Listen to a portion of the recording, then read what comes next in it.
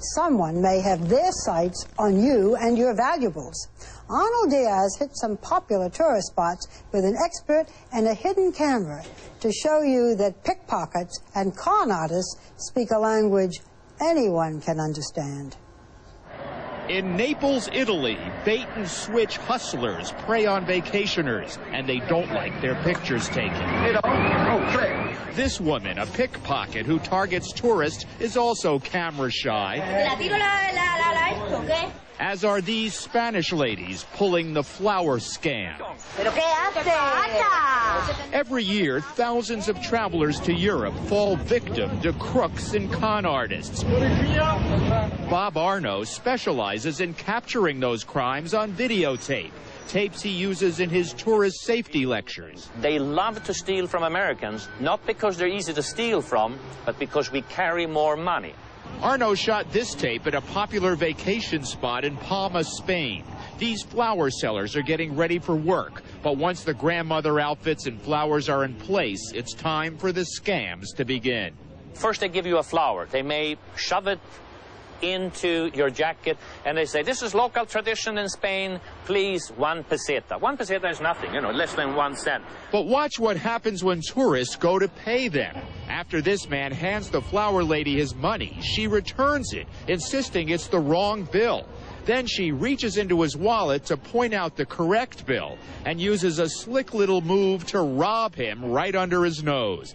It happens so fast, we asked Arno to show us how it's done. They don't want you to see down into your wallet. While one hand distracts you by shoving the money back in, their other hand, hidden by the flowers, is folding up bills and sliding them out. It doesn't always work. Sometimes the tourists catch on, but it's obviously lucrative enough to have become a popular scam in Spain. There are at least 100 women that are on file with the police in each city who are experts at this. Italy is another favorite hangout for tourist thieves. So we went to Rome and Naples with Arno and his wife Bambi to get a first-hand look at how the crooks and con artists operate. In Rome, Arno pointed the way to the pickpockets, and we followed. The #1 place are on the public transportation system. Could be on the bus, could be in the metro. That's because they like crowds. They love crowd. They call bus number 64 the Heaven to Hell Express, not just because it goes from the Vatican to Rome's central train station, but also because it's usually so crowded that it's heaven for pickpockets, but hell for unsuspecting tourists. That's why we took a ride with our specially marked wallet in the fanny pack and our camera in the glasses. We spotted this group of women headed for the bus stop. They didn't look suspicious to me, especially the two of them carrying their little babies. But Arno had a hunch they were a team of pickpockets. They're getting on the bus. They board the jam-packed 64 bus, and we get on with them. As I hold onto the pole, they press in around me. Sure enough, just seconds after the bus pulls away, they make their move. One of the hidden cameras I'm wearing shows two of their hands reaching for my hip pack. I can't see it happening because one woman holds her baby out towards me, using it as cover. Another hides her hands under her large purse. In no time at all, they open up my pack, take out the wallet, then zip it up again. If I hadn't been expecting it, I might never have noticed. But when they got off at the next stop, we jumped off in pursuit. You took my wallet? The wallet back. Yeah, give me my wallet. At first, they pretended not to know what we were talking about. But when we persisted, suddenly one woman pulled the wallet from behind her baby. Oh, it just happened to be in there, huh? Why, you a thief? You're a thief. You're a pickpocket, huh? That must go. Yeah. If the pickpockets are brazen and fearless enough, and many of them are, they'll try to pick your wallet right in the middle of the street in broad daylight. We know because they went for ours time after time. On a street full of hotels, Arno spotted another suspicious-looking group coming out of a store. They saw me and Arno's wife, obvious tourists, looking at postcards. Moments later, they approached us, pressing a piece of cardboard against me and pretending to beg for food or money. But the begging is just a way to keep me from noticing what's going on underneath the cardboard. They want to shove it into you a little bit so that you're going to feel this sensation more than you're going to feel if there was nothing and they just start pulling here. It's a technique Arno has seen so often he's mastered it himself. Now they want to close it up so that when you look down, it looks like your bag is just like it was before. Fortunately, in our case, a good Samaritan passing by realized what was happening to us. Pay attention, he warns us in Italian. They're going to rip off your wallet. Discovered, they quickly dropped my wallet to the ground. Hey, thank you, grazie, grazie. Moments later, a different group of street thieves hit on me, but are foiled by another vigilant Italian. Leave it, she screams, then tells me they took your wallet. You take my wallet. Our rescuer wasn't through with them yet, continuing to scold them. Grazie, signorina, grazie. One thing we found out about pickpockets is they may be the people you least expect. We learned that lesson when we took a subway ride here at Roma Termini, the central station, with my wallet in my hip pocket and a camera in my backpack. It's the morning rush hour. Arno scans the crowd. He zeroes in on a couple of guys I never would have suspected as being pickpockets. These two old men who were standing behind me. They looked too many times up at the sign, and they did that in order to scan you as to where you had your wallet.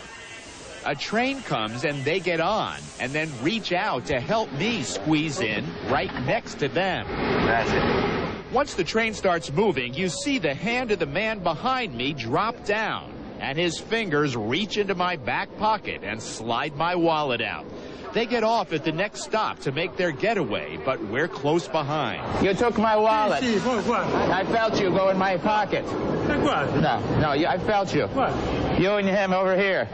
These pickpockets play innocent and say it wasn't them. Yeah. I never got the wallet back. Arno suspects they either dropped it onto the tracks when we weren't looking, or this guy passed it to his partner who hopped on board the next train. Having now been pickpocketed 4 times in one day, it was time to turn to Arno for advice. You said don't let them get close to you, but if you're squeezed into the subway, on the bus, everybody likes sardines. You're right. You don't have a chance. That's right. That's true. That's why I'm saying keep it up here or don't have cash. He also recommends a money belt or travel pouch that goes under your clothing. Better yet, leave most of your valuables in the hotel safe. Next stop, Naples, where visitors had better beware of the cleverly disguised bait-and-switch scam. Arno's wife took me to the area where the cruise ship stopped. The hustlers quickly moved in on us. A telephone. Are we interested in buying a top-quality cell phone? After a little bargaining, I agree to buy 2 phones for $100 apiece. One man puts the phones in a box, then in a bag, and ties the bag up. At the same time, our hidden cameras catch his partner slipping behind the newsstand to prepare for the switch. Then, while one distracts my attention, pointing to a tourist attraction across the street, his partner sneaks in to make the switch. Here it is in slow motion. His partner takes an identical bag that he'd hidden in his jacket, and they quickly exchange bags before I turn back around. When I go to untie it, they jump on their motor scooters and speed off. Sir!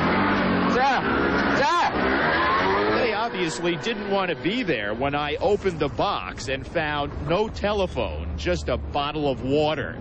Bob Arno's caught the same ripoff on video several times. Here, he breaks the bad news to this Spanish tourist who had no idea he'd just been taken. How much did you pay? $300. $300.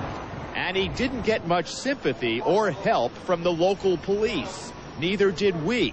Look at their reaction when we stopped 2 Naples cops after we'd been ripped off. See? They're obviously amused by the same tale of woe they've heard from countless tourists.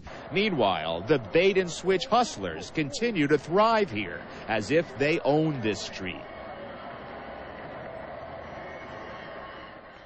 Now, where did I leave my pocketbook? Our travel security expert, Bob Anna, will be available to take your questions live online, and you can find out when by logging on to abcnews.com. It's a war of discretion is advised.